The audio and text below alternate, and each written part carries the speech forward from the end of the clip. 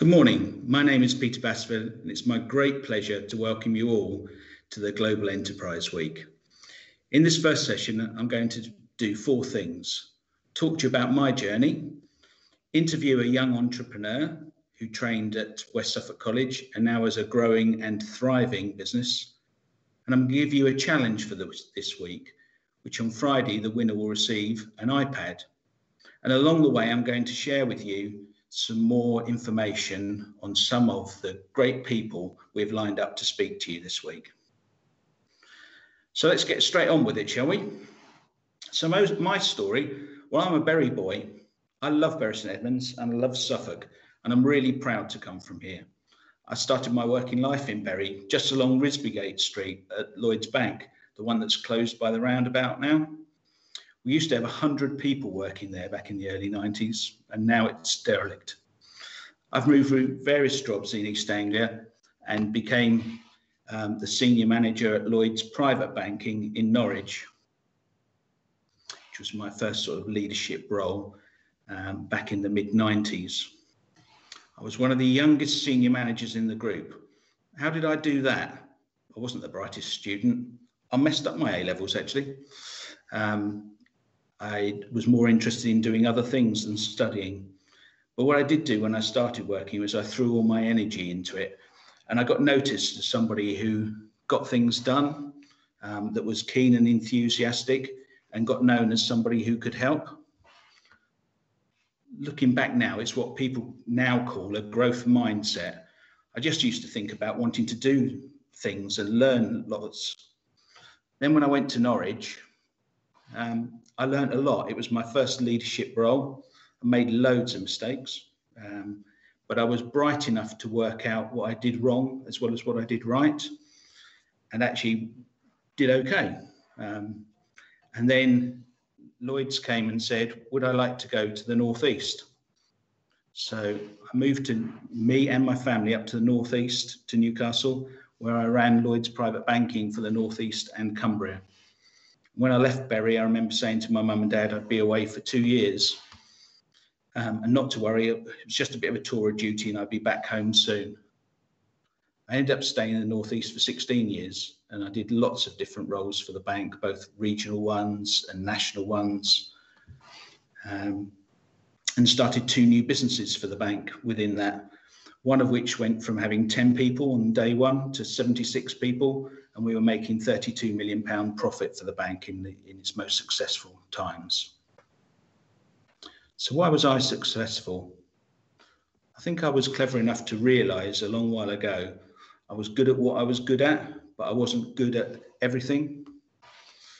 And it was really important to have good people or better people than me around me, who were much more knowledgeable and much more skillful. I'm a naturally nosy person. I'm quite sympathetic, and I was able to get on with people and help them become a better team.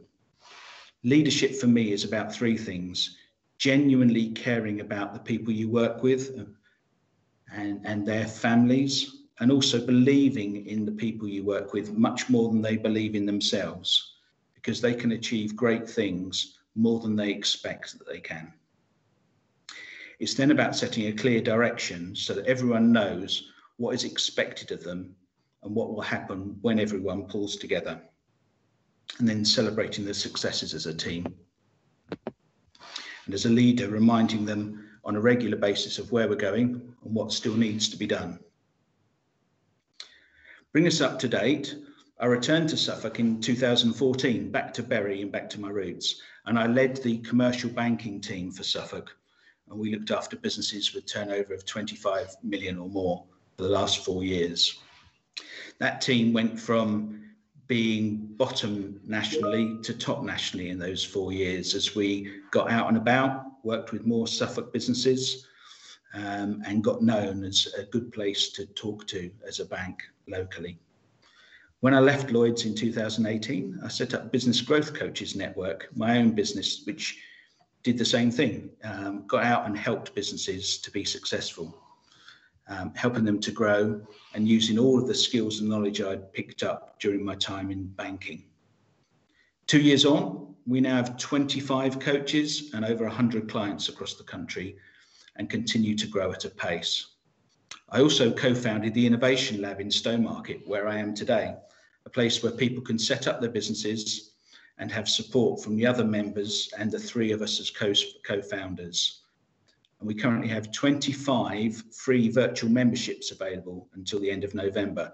So if anyone on this call, if that is of interest to any of you budding entrepreneurs out there, then please do get in touch with me after this call.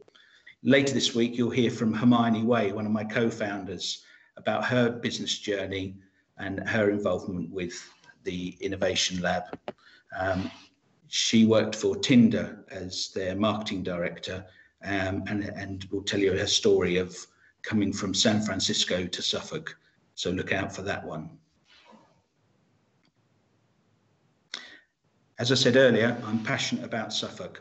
I'm a Suffolk ambassador, and I also chair a group called FIPS, the Financial Insurance and Professional Services Group for the county, which brings together all types of financial services businesses, solicitors, accountants, financial advisors, to promote Suffolk as a great place to work. You will hear from Richard Brame this week, who is the director for Willis Towers Watson in Ipswich, and he will talk about jobs in the insurance sector. Again, what a great place Suffolk is to live and work in. In 2019, I set up the Suffolk Apprentice. It's like the TV show, The App with Alan Sugar, but a bit nicer, not quite so much firing. We interviewed a number of candidates, and each month the candidates did a project for a Suffolk-based charity to help the charity as well. And each month we fired somebody until we came down to the last final 4 by the end of the year. You'll hear later this week from the winner, Tom James, who set up Reset and Chill, and about how he launched his business. It has changed quite a lot in the COVID world, as it has for lots of us. We are actually planning to run a new Suffolk Apprentice in 2021. So for all you budding entrepreneurs, look out for that session with Tom and think about applying for next year. So do enjoy Global Enterprise Week. Please attend or listen to as many of the great speakers as you can.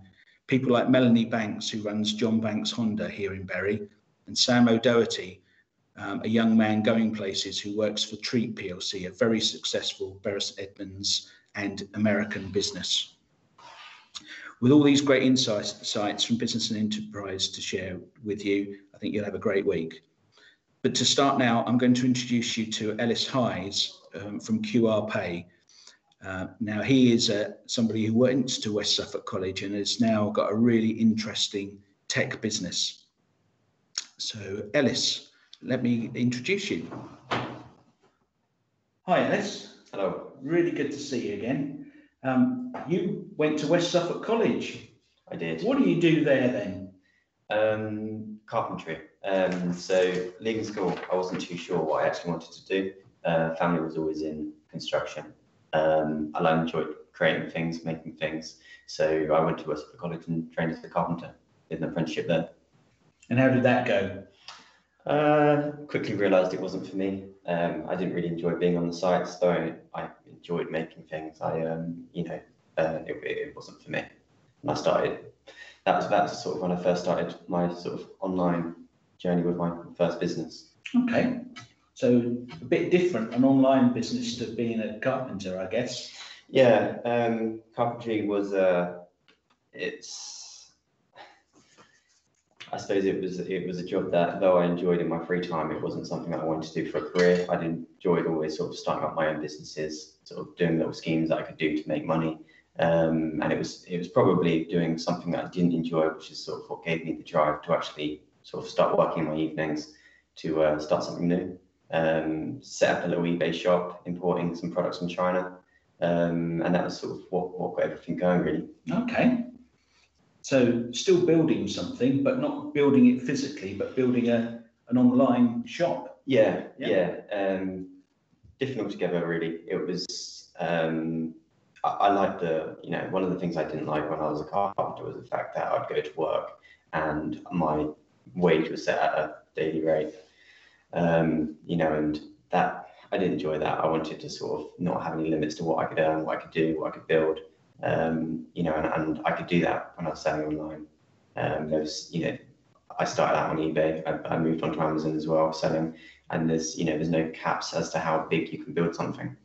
Wow. So Amazon and eBay, then, two big players you started working with. Yeah. Very early on, eBay was always much bigger for me. Amazon was always a bit of a challenge. Though when I started, probably eBay and Amazon were sort of on par. I mean, Amazon was completely dwarfed eBay now, but I always did a lot better on eBay just because of how their search works. So I sold a lot through there. Yeah. So give everybody an idea of how much you were selling on eBay and Amazon. So I'll give you a bit of a backstory as to sort of the journey I went to with that. So initially, I was importing products from China. So I started with bracelets. Not really a passion of mine, but I could make them and I could sell them, and I learned a lot.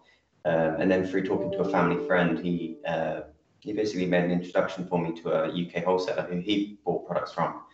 And one of the services that they offered was a direct delivery service. Yeah. And what that basically meant was that I could advertise something for sale online, didn't actually have to physically buy the stock, and then I could sell it. And then when I sold the item, I could order it from the supplier, and then they would ship it directly to the customer. So, put simply, I become a glorified middleman. And I scaled that for a few years. Got it up to sort of 60,000 plus products for sale on eBay and Amazon at any one time. 60,000 products. 60,000. Wow. Yeah. All managed by software. It was a pretty streamlined process. So the listings were all automatically updated to the supplier. So if they went out of stock, so did mine. If their price changed, so did mine. And we had it marked up to just make a sort of small margin on each transaction. Orders were automatically placed with suppliers. So we kind of just had to manage the process. And sort of at our peak, we was turning over sort of £750,000 plus a year. That's a lot of money. Yeah. We did well from it, and it was an enjoyable process, but I suppose it didn't last too long. As part of eBay's sort of struggle with Amazon, they cracked down on their rules, and they changed their policies as to the rules in terms of not holding stock. So that business started to struggle, and it sort of kick-started me onto moving on to some other things that I've been sort of working on in the background. Okay. And that, your business from being a carpenter training to running an eBay and Amazon type business has now evolved again. So you are constantly changing what you're doing, and currently have 3 businesses you're working on? I do, yeah. So whilst I was running the eBay business and Amazon business, I sort of started to delve into software. Software was sort of like the backbone of what was maintaining our current business. And put simply, it was costing us an absolute fortune to maintain this software and to basically source it from an American company. So I started looking into developing our own. That moved into a new product that I was going to work on, which was a business-to-business marketplace. So the idea at the time was, I suppose my eBay business was sourcing products from UK suppliers and other suppliers, and then automating that process, putting them onto eBay, letting them, stay in sync, and then, making money through that. So we thought, we may as well go a step back and actually build a marketplace to facilitate this a lot easier than what we'd managed to do it. So I sort of started looking into how to develop software. I very naively in the early days thought I'd try and learn how to code myself. I didn't get on very well with that at all. So I gave up on that one, and we got a developer on board who started developing all of our software. So initially the platform was called Delato, and the aim behind it was to put suppliers, wholesalers on there, and the retailers on there, and enable the suppliers to add products, and then the retailer to access those products, and everything's in the same format. So the retailers could automatically add products to their websites, to their eBay stores, to their Amazon stores, and have that kept in sync. And then they could also, when they sell an item, place an order back through the platform, and then that order would go through to the supplier, where then they can fulfill it and send it out to the customer. It went quite well. It was a bit of a logistical nightmare. There were so many moving parts, but we learned a lot from it. We had, best part of, I think we had around 700 retailers sign up. We had probably 20 or 30 sort of medium-sized wholesalers on board. I think it generated around 100k in volume in the first sort of 6 months. But again, that was at the mercy of eBay, because that's where the biggest audience was. And as eBay started to, they were trying to keep up with Amazon, and they changed how their search algorithm worked so that it was more of an Amazon approach in a buy box, which meant that our multiple sellers couldn't really compete against each other. Okay. And then it was a drive down in price, and that's sort of a downhill battle from there on. So that one didn't work too well in the end. So it seems like an evolution from the first business into this second one. You've tweaked and adapted as you've gone along.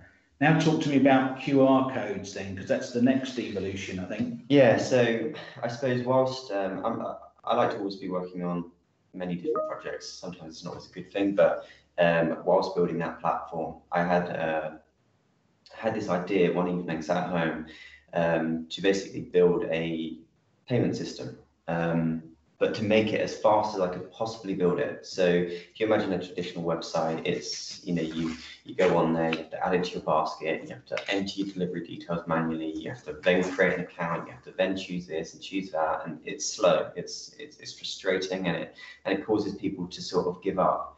And I sort of had this idea about making that process as quick as we could possibly do it and connecting it up to a QR code. So this was pre-COVID, so maybe a little bit of good timing, but we built this piece of software that was QR code activated, so you could scan the QR code, and then put simply, it was a 3-step process. So you scan the code, you view the image of the product, with one click you view the description of the product, with one more click you pay. We would use instant payment methods like Apple Pay, Google Pay, and then we'd also use the phone's sort of native information it has on you, so we could pull the delivery details from the phone, and the payment details from the phone. So from a consumer's perspective, they didn't have to type anything. The original concept for it was to put it on coffee cups. So a lot of coffee companies, they sell coffee beans and other coffee related products. So they also give out millions and millions of disposable cups, which, though it isn't great for the environment, it prevents a bit of an advertising opportunity where they can put QR code on there, and then when the consumer leaves, they can scan the code, and then they can purchase different products or do all sorts of things. And that's what I joined the Innovation Labs this year to grow, and then that's really taken its own this year. So COVID has hit us all, and again you've changed and adapted your business as you've gone along again to see that as a bit of an opportunity. So obviously you and I have talked. So talk to me about veg boxes. Yeah, so the e-commerce software we've been developing, which was this instant checkout QPay, I suppose that the bare bones of it is it's just a very simple way for anyone to sell a product online. And as COVID hit, obviously our idea about digitizing physical product become a little bit of I suppose it wasn't so relevant anymore, because people weren't dealing so much in physical products. They weren't buying the coffee cups, they weren't seeing physical advertising, because everyone's at home. So I approached a friend of mine, actually. I played rugby with him when I was younger, and his family were traditional greengrocers, been in the family for generations, and he set up his market stall probably 3 or 4 years ago. He'd started selling fruit and veg boxes, doing home delivery services, accepting orders over Facebook, quite sort of, it probably wasn't the most efficient way he could do it, but he was doing well out of it. He was delivering 20 or 30 boxes a week. And I approached him with the software and I said, look, let's set something up. I'll build out the software for you, the e-commerce solution, so that you can sell boxes a lot more efficiently. You can enable people to create their own boxes, and let's see how we do. And probably very good timing, really, because COVID hit, everyone was locked in at home, everyone was obviously panic buying. The supermarkets were short in stock, but he wasn't. He was still going up to London each night, getting fresh produce, and the ordering system that we built for him just took off massively. He went from, what was he doing? He was 30 orders a week, sort of pre-COVID, and then once we implemented the new software, he was up to 700 deliveries a week. Wow. And doing some very good volume. Transformational for his business. Yeah. And that then led on to other things. So, that set the foundation. He's based in Sudbury. We had cafes who were approaching us. We had farm shops who were approaching us. We had all sorts of different businesses wanting to use this software for many different things, because obviously everybody was moving online. And it got us a lot of buyers, and that's led on to some pretty cool things as well. So for people that are watching this, beer and gin in particular are two of the, I know, businesses that you work with, and you've helped them to sort of scale up through a really tricky year as well. Yeah, so alongside that, sort of earlier in the year, we started working with a local brewery, and they were facing a similar challenge of, obviously, all the bars were shut. They have warehouses full of beer that ultimately goes out of date. So we started working with them to build a click and collect system through the same software. So what they were doing is they were selling, I think it was 4, 9, 18 and 36 pint containers of fresh beer, and promoting it through Facebook. Obviously, so many people were at home, so they were getting huge amounts of traffic on their posts. Everybody still wants to drink. They can't go to the pubs. You can't buy fresh beer in the supermarkets very easily. So they were doing unbelievably well. And that led on to other things with them, where we then ended up working with them more on a full-time basis, and we developed a table ordering system out of the same software again. So again, pivot, and that was sort of where QPay now is. Fantastic. I suppose one of the things in Global Enterprise Week that you've done really well is this, using your network of people you knew from rugby, family and friends, to start your business off, and then it's expanded because you've got great products from there. And I guess lots of new businesses will start in that way of, we talk to our family and our friends, they think it's a good idea, and then it expands. Yeah, I couldn't agree more. I think it was probably one of the biggest things that I was missing prior to, as of, I think it was around February this year, I joined the Innovation Labs. A year ago, before that, I worked at my parents' house in a little office that I built. I've been working there for the best part of 4 years. I didn't speak to too many people, whereas this year I really have. And this year has been the best year that I've ever had work-wise. Obviously I've met the 3 mentors here who have been, incredibly valuable to the business. But then I've also been talking to other people. It's a great community, and ultimately people open doors. And it's through working together that's really sort of led on to some really good things for me this year. So let's talk about, just to finish off, Virtual High Street. Yeah. So again, it is kind of all linked. So whilst I was helping the greengrocers and the breweries and the farm shops, and I was putting content out on LinkedIn, which again I'd started doing for the first time this year, and that started to get some traction. And I got approached by the council. I got approached by both Sudbury Town Council and Mid Suffolk and Baber Council, and we started conversations about developing a digital high street. But I suppose, put simply, building something really bespoke, so purpose built, and to enable what we've done for all of these other small businesses, but to do it at scale. And enable them to, arguably try and compete with the bigger players who traditionally they can't. So for the last sort of probably 4 months, we've been developing a virtual high street for Mid Suffolk and Baber District Council. A completely bespoke build. It launched about 2 or 3 weeks ago. It's had some absolutely incredible traffic. And this is in Sudbury to start with as the first virtual high street. Yeah, so it's launched in Sudbury initially. It's then going to be rolled out to Hadley, Needham Market, Stowmarket and Eye, and then hopefully beyond that as well. But we've had, I think in our first 2 weeks, we had about 100 businesses sign up, and they're still signing up at quite a fast rate. So it's going well, and it's really great as well to see businesses using the sort of inbuilt solutions that we put together. So we've got, for example, a local Sudbury business who I had a phone call with last week. He called me up. He said, "I want to sell online. I've got a high street shop. It's struggling. How can we use the virtual high street to sell products?" And we'd put together some explainer videos, and we sent them over to him. I said, "Look, follow these, give them a go." And he followed the process, and over his weekend he set the whole thing up himself, and it was great to see, because he went from having just a high street shop to having a complete online store with a website connected up to his Facebook page, you know, and he put himself in a position where he can now sell stuff, you know, and it's, you know, the more businesses we can do that for, and the better. Absolutely, and that helps the whole of the town and Suffolk in due course. Can I just ask, how long since you left West Suffolk College? How many years? Do you know what? I don't actually know. I left school at 16, went straight on to do a carpentry apprenticeship, which I think was 3 or 4 years. I reckon I left at 18, 19, well, no, I reckon I left at 20 maybe. So I reckon 5 years ago, 6 years ago. Okay.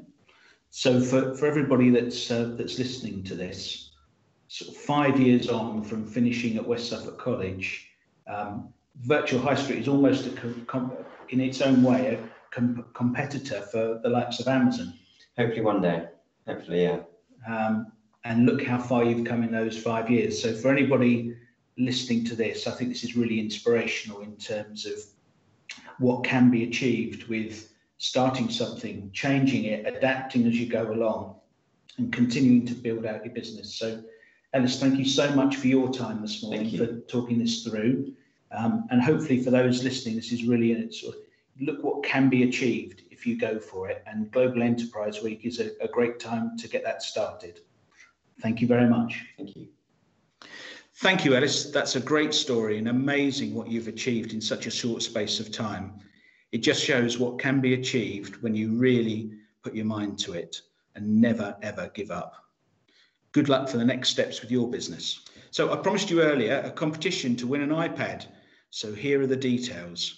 We want to set you a challenge on LinkedIn. LinkedIn is the social media platform that businesses use and a great place for you budding entrepreneurs to set out. So here's the challenge. Social media platform LinkedIn makes connecting with other businesses and professionals easy to do. It's never too early to get started, and as students, there's so much for you to gain from getting a strong online profile.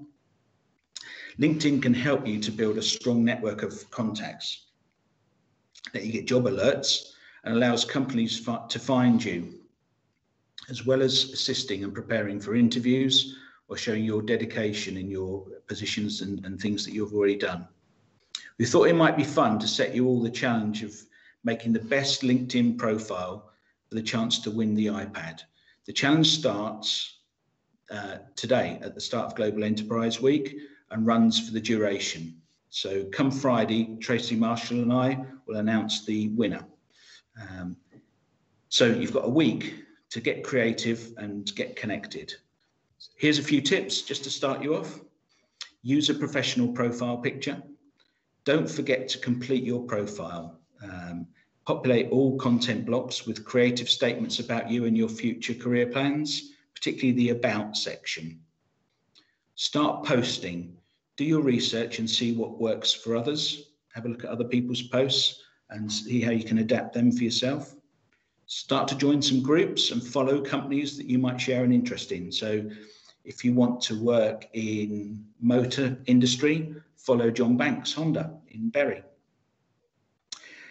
We'll see how you've progressed during the course of the week when we review your profiles, and begin building up a strong network as soon as you've completed your profile by connecting with people. Don't just leave your account sitting there dormant. So connect with your family and your friends, and then start connecting with business people.